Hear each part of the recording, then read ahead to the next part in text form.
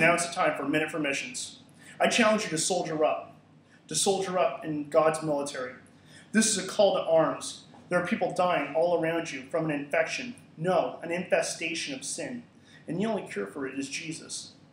This is not an order to run at the door now into battle. For with every war, it takes steps. Answering, training, and moving. It starts where you are right now with the people around you in your life. Number 1, answering. Accept Jesus as your Savior. Number 2, training. Reading your Bible, praying, and fasting. Or as we call it, knowing your weapons and how to use them. And then number 3 is moving. Doing what God has called you to do. This also means in the area you're already in, until He calls you somewhere else. These are your orders, soldiers. This has been 1 minute to remind you that you are God's missionaries sent here to change the world. Because if sinners are going to hell, they're going with our arms wrapped around them, begging them to accept Jesus.